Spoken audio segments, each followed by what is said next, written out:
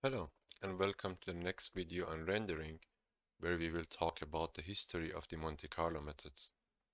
This is a bonus video and not part of the exam.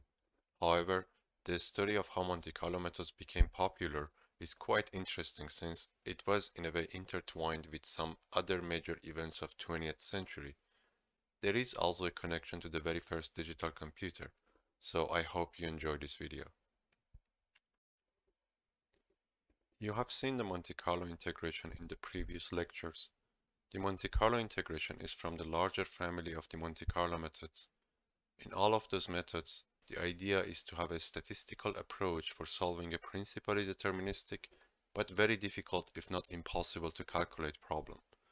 A statistical approach in this context refers to the reliance on random sampling. Integration, by the way, was not necessarily the first problem that the scientists of this story tried to solve. Rather, the majority of them were studying neutron diffusion and other problems in nuclear physics, but more on that in a few minutes. For now, let's have a look at this formula and consider the problem from the historical perspective for a moment. For this to actually work, we need a very large n. The idea comes from the law of large numbers after all. Let's begin in 1930s. Enrico Fermi was an Italian physicist. He is very famous, and you probably have heard about Fermi or one of many things that are named after him, like the synthetic element on the periodic table. He has been called the architect of nuclear age.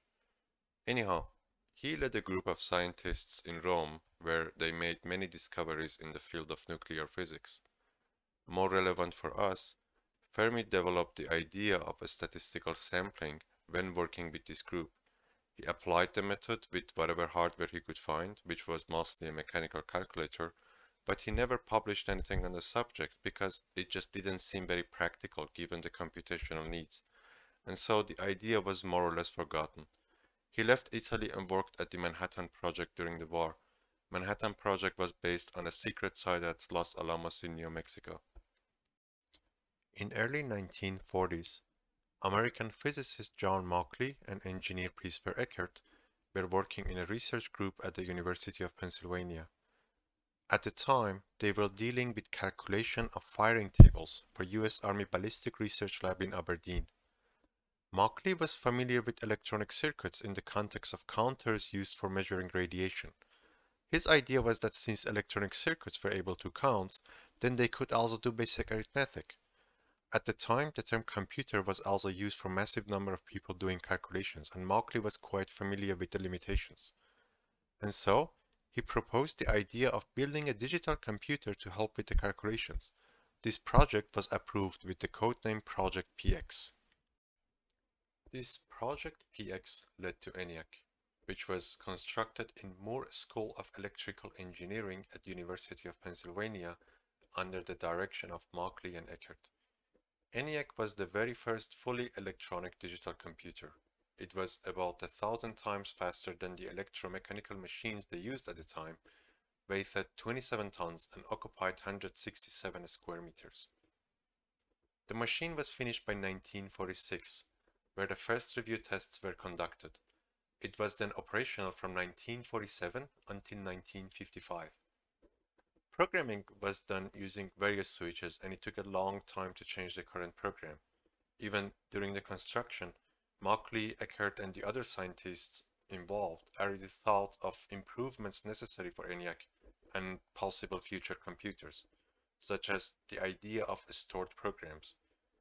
Apparently, though, they did not get much credit for the concepts later, since their names were removed from the first draft paper that described the ideas. This first draft later became what we know as von Neumann architecture. John von Neumann. I guess most computer scientists have heard the name.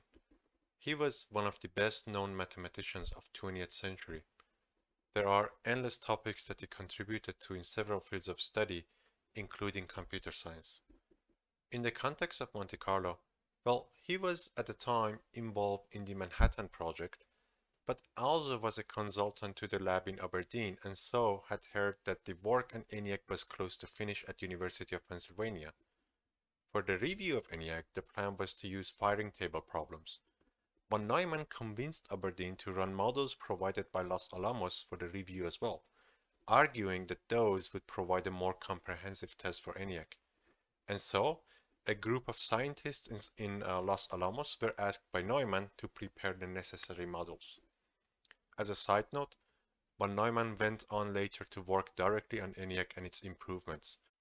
Nicholas Metropolis was a Greek-American scientist who also joined Los Alamos in 1943. His engagement with ENIAC began when von Neumann asked a group of physicists at Los Alamos to create the thermonuclear model for ENIAC's first review. You probably have heard the name Metropolis in the context of ray tracing. Years later, he went on to lead a team that created another famous computer called the Maniac.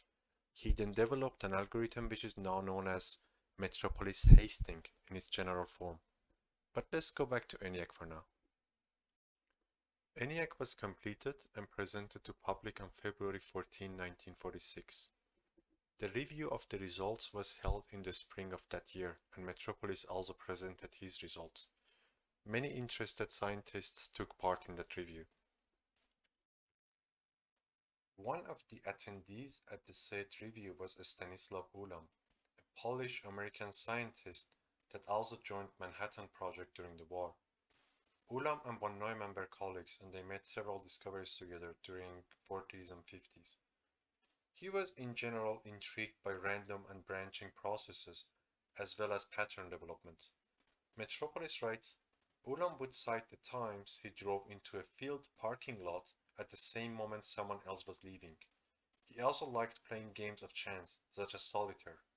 The story goes that once, when he was recovering in a hospital, he decided to estimate statistically the probability of successful outcome in a solitaire game. He was aware of the potential as well as the computational needs of the statistical methods.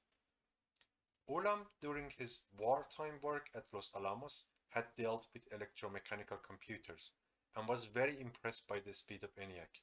And so, it occurred to him that the statistical methods must be resurrected, as machines such as ENIAC would make them very practical. He shared his ideas with von Neumann. Von Neumann understood the significance of Ulam's idea and proposed a detailed outline of a statistical approach for solving the problem of neutron diffusion in 1947. Since the project was confidential, it was necessary to have a code name. Nicholas Metropolis suggested the name Monte Carlo because Stan Ulam had an uncle that would borrow money because he just had to go to the casino in Monte Carlo. The name stuck. It was now necessary to have a source for pseudo-random numbers. Von Neumann invented the method of middle square digits. It was simple and crude, but relatively fast. After the review, ENIAC was shut down in 1946 and moved to Aberdeen in 1947, and so was unavailable for about 2 years.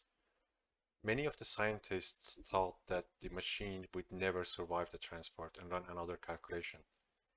The idea of statistical approaches was being resurrected though. Enrico Fermi, who a decade before had used similar methods, was now also working Los Alamos and heard of Ulam's idea. Since ENIAC was unavailable, Fermi and an associate named Percy Kin designed an analog computer that was called the Monte Carlo trolley, or the Fermiac. Fermiac could run mechanical simulation of random neutron diffusions. This picture, by the way, shows Stan Ulam holding this Fermiac. Despite the doubts, ENIAC made it to Aberdeen and was turned on again on July 1947. There, for the first time, the scientists ran Monte Carlo on the machine. 9 different problem configurations were tested with positive results, so it was clear that Monte Carlo was here to stay. Suddenly, a range of scientists from various fields wanted to run their Monte Carlo algorithms on ENIAC. Over time, there were many conferences and publications dedicated to the application of the method. Monte Carlo was named in the top 10 list of algorithms of 20th century. An interesting quote from the year 2000 says, "Given digital computers' reputation for deterministic calculation, it is fitting that one of its earliest applications was the generation of random numbers." Later on, Metropolis led a group of scientists who built another computer, the MANIAC, which became operational in 1952. It is said that Metropolis picked the name in the hope to stop strange acronyms chosen for digital computers at the time. MANIAC, by the way, was the first computer to defeat a human in a game similar to chess. This game was redesigned in a way to consume less memory. Anyhow, they used MANIAC to run more statistical tests, which led to a class of Monte Carlo methods that are today known as Markov chain Monte Carlo. Markov chains are a statistical construct where the probability for moving to the next state in the chain only depends on the current state, and so they can be used for generating random numbers that are not totally independent. Rather, they have a local dependency. Metropolis hasting is the general form of the algorithm that was constructed at that time. It's a quite important method when it comes to ray tracing and rendering. The algorithm was published in 1953 and extended to its general form by Hastings in 1970.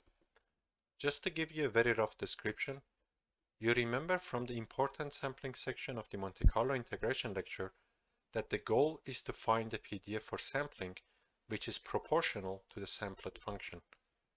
In many cases, it is difficult or impossible to directly infer this PDF. Metropolis Hastings attempts to iteratively sample from that distribution. The idea is to use a proposal distribution, which is used to propose the next random number in the chain given the current number. Then, an acceptance function dictates whether the proposed point is accepted or not. By iteratively creating this chain, a stationary state is reached, which is our desired distribution.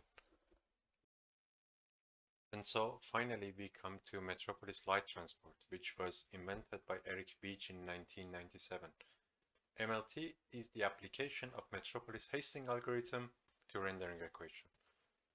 To give you a simplified description, until then the sampling schemes were based on independent samples. By using Markov chain Monte Carlo and the short-term memory they provide, MLT can utilize certain mutation rules to propose and explore nearby paths once a light-carrying path from the light to I has been found. Using Metropolis Hastings, it is ensured that the overall distribution of the sample paths is proportional to their contribution to the image, and so a realistic distribution of light within a scene is achieved. This scheme allows a relatively quick convergence, even in those cases where it is difficult to find the paths. So, for example, in the case of caustics. And this was our video on the history of the Monte Carlo method. Thank you for listening, and I hope you enjoyed.